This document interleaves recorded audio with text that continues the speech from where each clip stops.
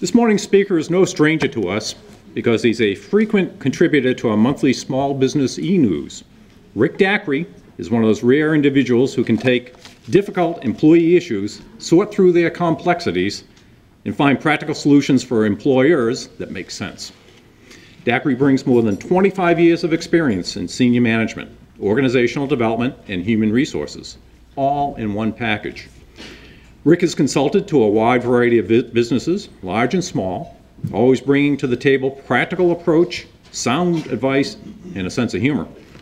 Rick's consulting firm, Dacri & Associates, LLC, helps organizations improve individual and organizational performance.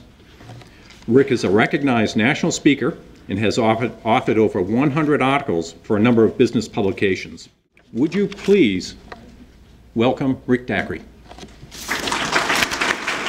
Let me ask you, if I may, we want to talk a little bit about succession planning this morning. So let me ask you this, if I can. If when you go back to work today, you find that that key employee of yours, you know, the one that you depend on, the one who makes your organization run, is no longer there, what would you do? What's your plan? Do you have a replacement ready? Let me ask you this, particularly to you business owners. What would happen to your organization if suddenly you weren't there? Would your organization be able to continue? Or would it fail? This morning we want to talk about what your plan may be in the event that something like this happens. Now we know what happens in the big corporations. When Jack Welch retired from General Electric, there were 3 people in line to step in. What you might not know is a few years ago in McDonald's Corporation, the president and CEO of that organization suddenly died. But there was a replacement literally a heartbeat away, and within hours, somebody stepped in. What you probably don't know about that is a month later, he was stricken, and he was replaced within hours. But the organization was able to continue, and McDonald's, as we know today, even in spite of this economy, is doing extremely well. But those are big Fortune 500 companies. That's not like us. So what do we do? Well, there is one organization, a large one that is near and dear to my heart, and I think probably your heart.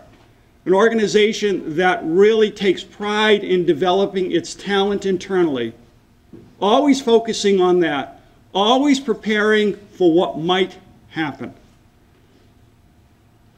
Back in September, in the first quarter of the first game of the NFL, Tom Brady was suddenly hit. His knee goes out. He's gone for the season. Some guy by the name of Castle comes running out on the field, and he leads the team to an 11-5 record. That's succession planning. That's developing talent. But again, you don't have a major franchise either.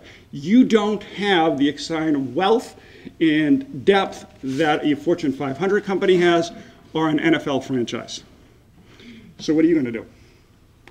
I was most recently working with a small builder on the coast. They build these incredible homes, you know, the multi-million-dollar homes, $1 million, $2 million homes. Beautiful. And I got to meet with the owner of the organization. It's a family-run business, about 30 people. He's been in business for about 40 years. He and his wife started it from scratch, and they've grown this incredible home, business of building homes. They're not being impacted by this downturn. The folks who buy these million-dollar homes pay cash. So it's not a fact of their business, at least not so much. He came in and he met with me with his daughter who was new to the business. And he talked to me about how he formed this business, he and his wife. They've grown this. And the plan in place was that the son was going to take over the business. Succession planning was in place. And so from a very young age, his son entered the business. He entered it when he could just barely figure out which end of a hammer to lift. Well, he turned out to be an extraordinary carpenter. He is a great builder of houses. So this plan seems to be flowing well. So in the course of our conversation, the father, the owner, and his daughter, who was brand new to the business, the fourth member of the family, he began to cry. Now, I got to tell you, people don't come into my office very frequently and start crying. The nature of my business doesn't bring too many tears in place. But he did. You see, his concern was the legacy of his business. His son, a great carpenter, was not a business owner, was not a businessman. And what was he going to do with his business? We all know family-run businesses frequently fail in the second generation. And that was his concern, his legacy, everything he had in front of him as he prepares for those golden years of retirement. And he was concerned, can I turn over the business? And what will happen to my business? Most organizations are not prepared for the continuation of their business. There was a recent survey done by the Society of Human Resource Management, a number of the members in this room. They surveyed large and very small organizations. 75% of the executives who responded to the survey said the number one challenge facing their organization is succession planning, followed very closely by having a pipeline of talent within their organization to be able to step up and do the job. I recently conducted a survey, maybe some of you participated, of HR professionals and business owners in the Northeast. And what I found was only 1/3 of the participants said they had any form of succession planning in place. So I then asked them, why don't you? Why don't you have a plan? And I got 5 answers. First one was, I'm dealing with the crisis that's in front of me. There's no sense of urgency about the future. And in this economy, how can you be thinking about the future when I'm trying to figure out to survive? My only warning to that is those people who do not prepare for the future often don't have one. The second reason was succession planning hits too close to home. I don't like the idea of thinking about somebody else stepping into my chair, taking over my job. It's too painful to think about, so maybe I just won't. The third one was, I just don't know. I don't know how to begin the process. So I won't develop a plan at all. I met with an executive on Tuesday. And she said to me, I'm really thinking I got to do something about the organization. I got to do something about what's going to happen in the organization. But very frankly, Rick, I don't even know what questions to be asking you. Well, she did the right thing. She knew she didn't know what questions to ask, but she knew she needed to address the issue. The fourth reason people said to me is they just don't have time to focus on people. I got to run my business. People is the last thing I'm concerned about. Well, I'm going to tell you. I've been in the business world a long time. We all produce great products. We all provide great service. But the thing that often differentiates the good businesses from the businesses who just get by are the talent they have within their organization, their people. So those who don't focus on their people aren't successful. The last reason people said of why they don't have any kind of plan in place can best be described by a conversation I had with an executive who basically said to me, you know, Rick, I don't really care. I'll be gone. It won't be my problem.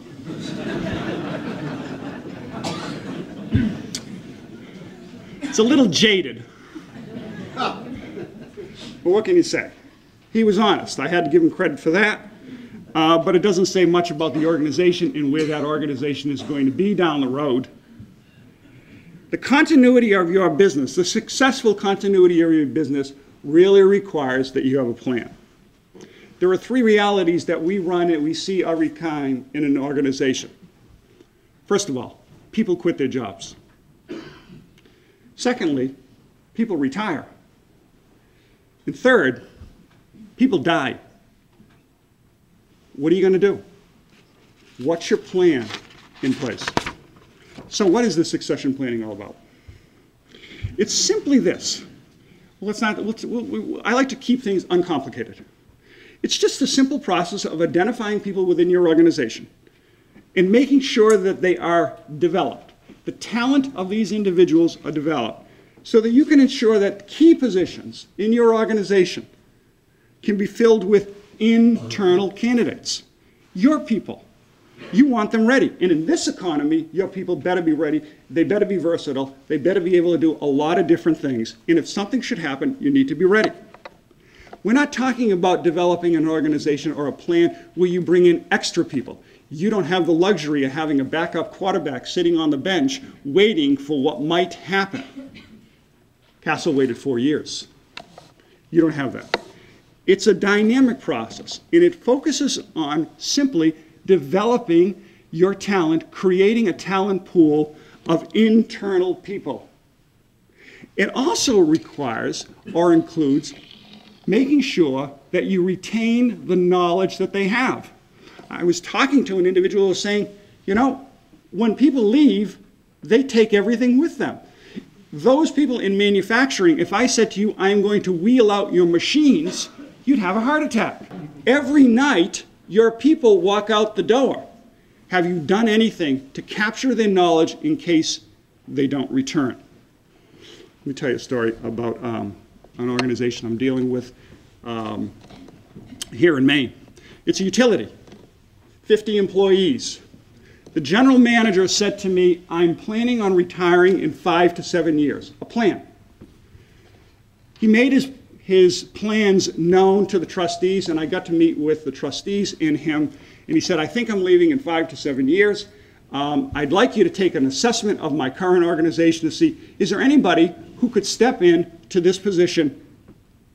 So we took a look at his key management group. We did an assessment of them, and what we found was the following.